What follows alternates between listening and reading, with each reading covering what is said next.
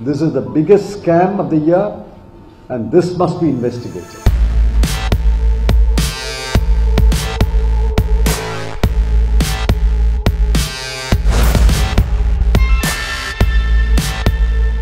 What is the justification for introducing 2000 rupee notes? You withdraw 1000 rupee note and a 500 rupee note and introduce a 2000 rupee note. In fact, it makes life easy for the man who is holding currency. How do they get the 2000 rupee notes? Is it going directly from the printing press to them? How does anyone get 34 crore worth of 2000 rupee notes? This is the biggest scam of the year, and this must be investigated. They are simply saying the income tax department is investigating the matter. This is not a matter of investigation only by the income tax department. This is a criminal act, and this requires a criminal investigation. There should be a comprehensive special investigating team to investigate how 2000 rupee notes have found their way to these individuals all over the country. When they said everybody can withdraw up to 24,000 rupees a week, they must have made their calculations. So when I go to a bank, why am I not given 24,000?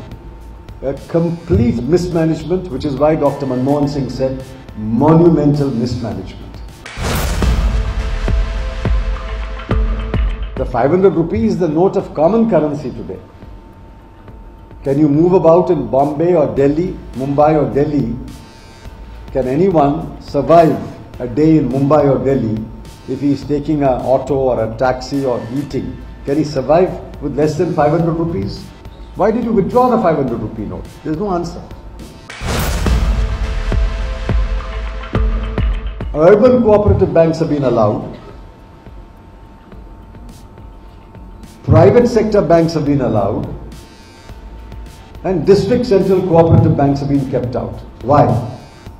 Keeping out district central cooperative bank is a way of punishing the farmers of this country. 45 crore people in this country depend on earning a daily income. If that income is not coming to me today, tomorrow nobody is going to compensate for that. If I lose my income today, I lose it forever.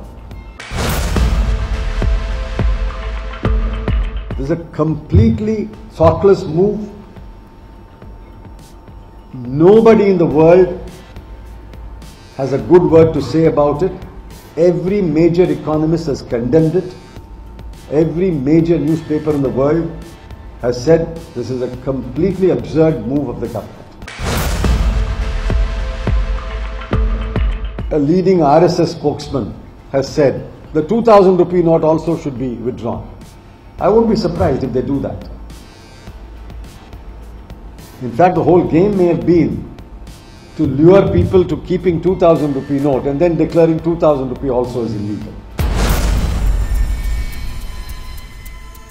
So no longer it is the old objective of black money, counterfeit currency or terrorist funding. Now it is a new goal. The goalpost is shifting. Suddenly they've discovered cashless economy. Sorry for my pronunciation. Koda Pahad Nikli Chukia.